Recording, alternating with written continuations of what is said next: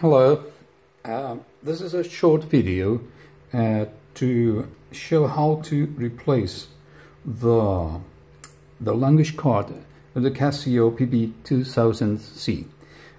First of all, you have to remove the protective card which is inside the slot. You then flip it back, set the lock to the eject position and pull the protective card. Then you get the new card. In this case it is a basic card. Insert it into the slot and press gently. Do not over press it, it's not necessary. When you do that, put the lock back in the safe position and turn your calculator on. You will see the message reminding that the ROM card has been changed. Then press X key and the menu will show your new language, the basic. In order to remove it, just follow the same steps backwards.